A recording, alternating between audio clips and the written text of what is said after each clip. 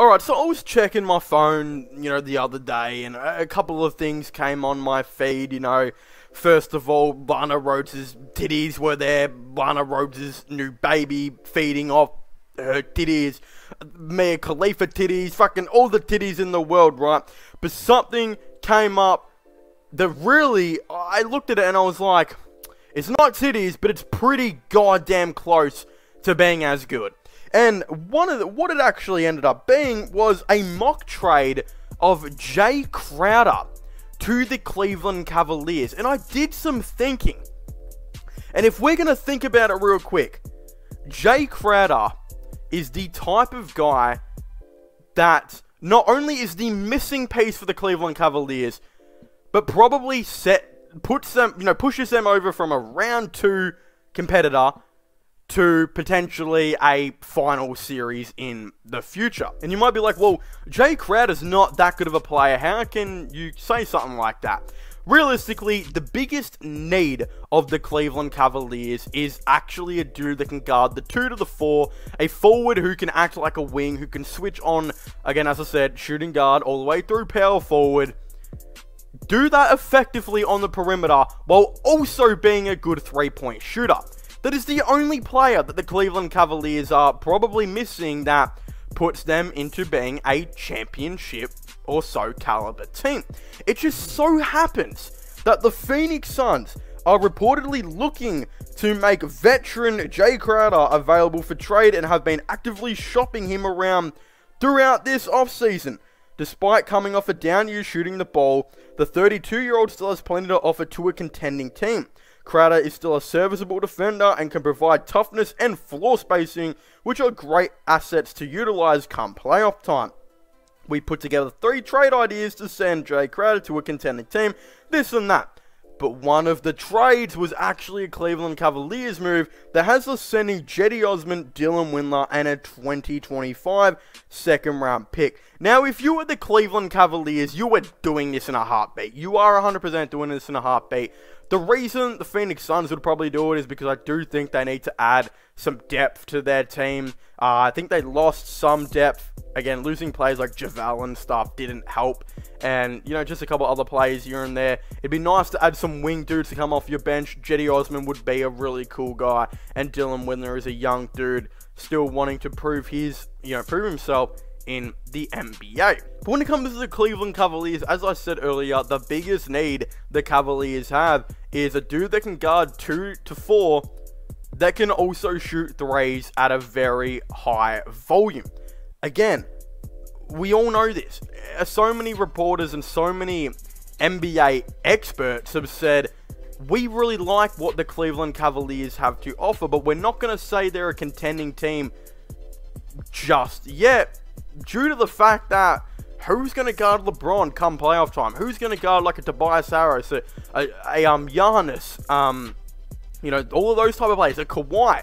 Because you don't really think that Isaac Okoro can do it. He's 6'5", and in his career has been way better off guarding shooting guards. In fact, when Isaac Okoro plays on a player like LeBron, those players often go off for like 40. But when he plays on a dude like Bradley Beal, I think he kept Bradley Beal to under 10 points one game or something like that on terrible efficiency.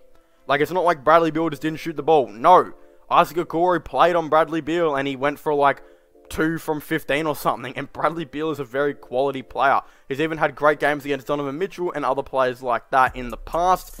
He's a dude that can absolutely kill a shooting guard who is shorter than him. Like, absolute doer number 2. And that's why Isaac Okoro, again, would be perfect to usually guard the shooting guard position. So again, it is a bit of an issue and it is a bit of a hole where the Cavs say, well shit, who do we put on like LeBron if we can't put Isaac Okoro onto him, right? Then you've got the other issue you look at, well, can we look to the bench? The other 2 dudes, there's Lamar Stevens, 6'7", and Caris LeVert, who I think is 6'6". Caris LeVert, we know, is more of a perimeter dude. He doesn't fare well against guys like LeBron and Tobias Harris and, again, those Giannis's, the Kawhis, the Paul Georges, the Jason Tatums. It just doesn't work, similar to Isaac Okoro. Lamar Stevens is the best out of the 3 in terms of guarding the small forward position, because his 6'7" dude is a bigger body and he seems to be able to do it relatively nice. And it is a reason why some people have actually said he should probably start over Isaac Okoro come to the season.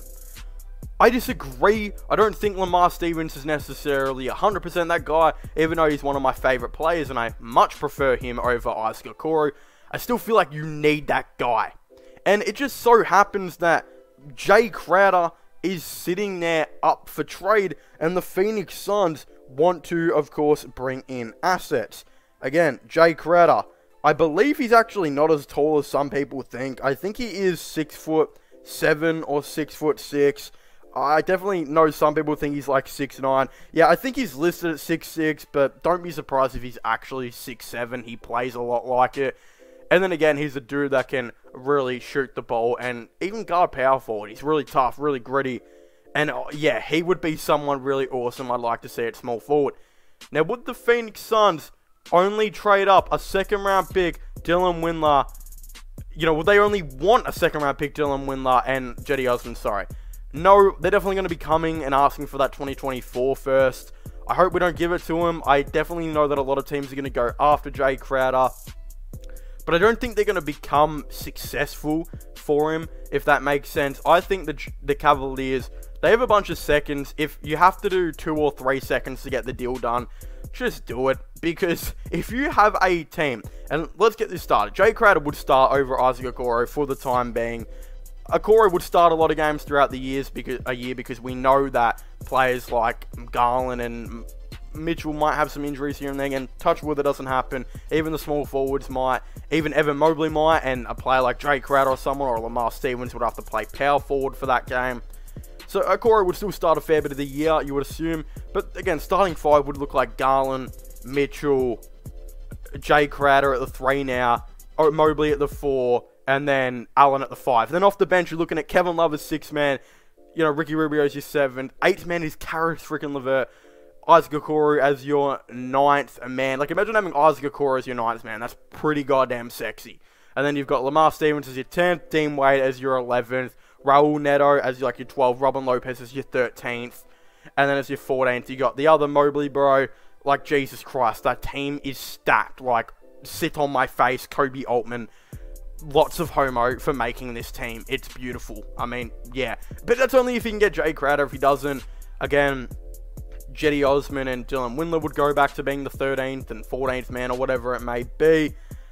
But I just think Jay Crowder's ultimately the missing piece. Like, he's the dude that will legitimately send you to being, I think, the team that could make the conference finals but also make the finals. I mean, what does that starting 5 not have? You can be like, oh, what about 3-point shooting? Oh, well, it just so happens that Darius Garland, Donovan Mitchell, and Jay Crowder are like 40% 3-point shooters when they're at their best. What about perimeter defense? Oh, well, you still got Mobley, who's an absolute G when it comes to going out there. Jay Crowder's an elite perimeter defender. Jarrett Allen is still a great perimeter defender for his size, which is pretty crazy to think. And then I think Garland and Mitchell can work it out. You still got a Coram Rubio off the bench and LeVert to help out with the perimeter defense at the guard situation. And then again, Lamar Stevens is still right there. You look at that shot creation. Oh, well, you just got Darius Garland and, you know, Donovan Mitchell, the 2 of the best shot creating guards in the league. Plus, Evan Mobley should take a step forward this year. The starting 5 has everything except maybe defense at the guards. But as I think a lot of people are saying, the shot creation is going to outweigh the defense at that guard positions anyway. I'm saying the Cavaliers should go after Jay Crowder. Will they do it? I don't think so, but he is the missing piece in my eyes. I think if they can get him, Jesus Christ, that defense just... Again, it goes up way more because Isaac Okoro, he doesn't have the 3-point shooting, doesn't have the interior D, he's just got the perimeter. Again, you bring in a dude that not only has the perimeter, but can help out on the interior against those bigger forwards. And he can shoot threes really effectively, Jay Crowder can. So, yeah, I think it should happen. Cavs, do it. Get the deal done. But of course, if you haven't already, please make sure to leave a like and subscribe to the channel for all the latest NBA news and NBA content. Of course, don't forget to comment your thoughts and opinions down below. Do you guys think the Cleveland Cavaliers should, of course, be trading for a guy like Jay Crowder, or do you guys think they shouldn't? Is he the missing piece? Definitely let me know your thoughts and opinions. But as I was saying, please make sure to leave a like, subscribe, and comment. And I'll see you guys next time. Goodbye.